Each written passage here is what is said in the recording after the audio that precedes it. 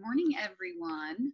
So I wanted to go over some of the things from that quick reference sheet that I put on Canvas for you for today's activity because it can get a little complicated. So I'm going to go through all of the things on this sheet for you and live demo it so that if you get confused at all, you can always open up this video and find me talking about it. Okay, so let's go through some of our tools that are over here. Okay, so if I want to create that shape that I'm asking of you, I'm going to scroll down and I'm going to start with this polygon shape. Okay, one of the first things I want you to know how to do would be how to change the direction of things. So where we have those little curving arrows, that's how I can change the direction. When you hear beeping, it's because I'm getting emails. All right, so now I'm going to rotate that around. Okay, the other thing I like to do, sorry, that's my dog, is change the snap grid. I'm kind of circling it with my mouse right here. If I change that to 0.1 millimeter, I get way more control over moving my shapes. Okay, all right, so let's grab another shape from over here. I want to get the cone. I'm going to drag that close to where I need it to. Okay, now to move things up and down, I'm going to grab that little black Christmas tree type shape. When working with Tinkercad, you really have to think all directions. Okay, so I have to change my camera over here. Hopefully we've learned how to do that yesterday. And I'm working with a Mac, so the way I turn and do things might look a little bit differently than on yours if you're using a different type of computer. Now, to change the size of things, if I hold down the button Shift and then I grab one of these corner scales, I can control the size of everything. Okay, so I'm keeping it all to scale. Now I'm going to move that back where it needs to be. If I want it to be a little taller, I can grab that top white box. Okay. All right, now let's learn how to duplicate some things. So as long as I have the item selected, which means I just clicked on it, I can hit duplicate right here, circling it again with my mouse, and I'm going to copy whatever I just did, and it kind of just overlaps it. So I'm going to mess with the angle a little bit, get it to line up a little bit better. Got to drop it down, change my camera view. Ooh, that's not lined up. Okay. Now you'll notice I am really far away from it, so I need to move it in a little bit more. There we go. Drop it down. Now the cool thing about hitting duplicate is it should memorize what you've just done.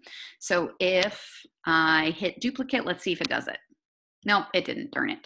Sometimes it'll actually just repeat what you're doing and move it for you, but it didn't. What a bummer. So now I'm going to do it again.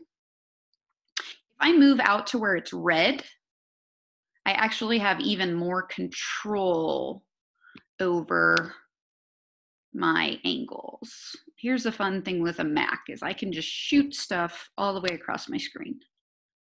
Move that down, drag it over. There we go. Okay, so I do have a bit of a gap there. I'm going to have to fix that in just a little bit, but I'm going to go ahead and move on. All right, so next, I want to create a hollow shape in there, okay? But I want to get one little more decorative thing. So I'm going to add my little sphere, which is way too big, so I'm going to scale it down. Change my view. Still too big. Sorry, my dog is not enjoying me talking. Move it out like that. Okay. Now, let's say I want to center these two things together. If I hold Shift and then select two things, I can go up and I can group them right here. Okay, so this is how we group. Now, when I group it, it is going to change the color of it. So if I want to keep my color the same, I'm going to change it to multicolor. Okay. All right, now let's make a hole that goes all the way through this. I know that I have to change the direction of it. So I'm going to use my rotation arrows. I'm going to line it up and get the size correct. So now I need to scale it way down. But I want to make it longer.